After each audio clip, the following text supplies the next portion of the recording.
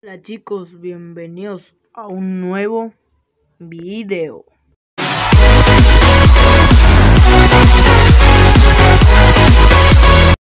Hola, ¿qué tal chicos? Nada más para mostrarles aquí cómo va la línea. Pues la hembra ya estaba embarazada. Nada más hay que esperar a que dé los alevines. Me traje otras hembras, pues porque las demás se me habían muerto, pero las traje después de que sacara al macho. Ya saqué al macho. Nada más quedan estas hembras. Puse esta hembra acá porque pensé que ya iba a dar, pero no. Entonces ahorita la vamos a soltar y ya no voy a usar esta paridera. Puse plantas ahí, como pueden ver, la elodea para que se escondan los alevines. Y le puse una lámpara LED para que crezca la planta y no se muera. Aunque ha estado casi una semana sin iluminación y no se ha muerto. Es bastante resistente, se las recomiendo. Pues como pueden ver, así está la hembra. Está gordita. Nada más hay que esperar a que suelte los alevines para poder cuidarlos, darles de comer y pues esperar qué color sale. Ahí está. El macho era de color amarillo y la hembra es como entre rojito y amarillo, pero es más rojo. A ver qué color salen los alevines. Nada más hay que esperar, ojalá y sea pronto. Y ojalá y no se coman a los alevines, aunque les puse escondite ahí, pero me hace falta más plantas.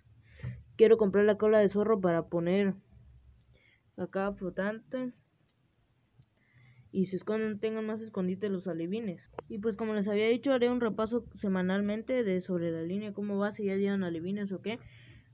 Pero hasta ahorita no. Pero es un avance que la hembra esté cargadita, esté preñada. Y pues estas creo que no están embarazadas, solo esta que me dieron, sí está preñada. Pero yo creo que los voy a tener que revolver entre los alevines de este y los alevines de la línea.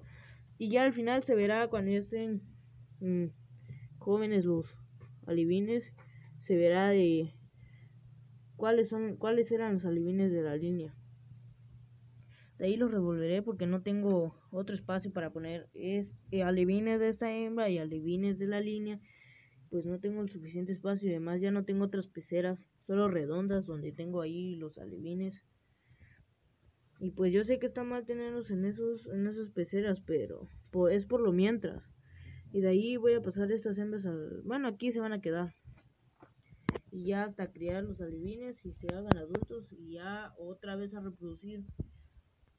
Porque ya no los voy a poner en el acuario principal como estaban antes, pues porque ahí se revolvían y pues no sabía qué alevines eran de quién y pues no, en cambio acá sí, acá tengo las hembras. Si quiero reproducir, meto el macho más bonito que me guste, lo meto acá y se reproducen y así sé que el macho que a mí me gustó va a tener más alevines y no como el que allá estaban revolviendo, salían unos feos y de ese feo se volvió a reproducir y salían más feos y así. En cambio acá no, así tengo al macho que quiero.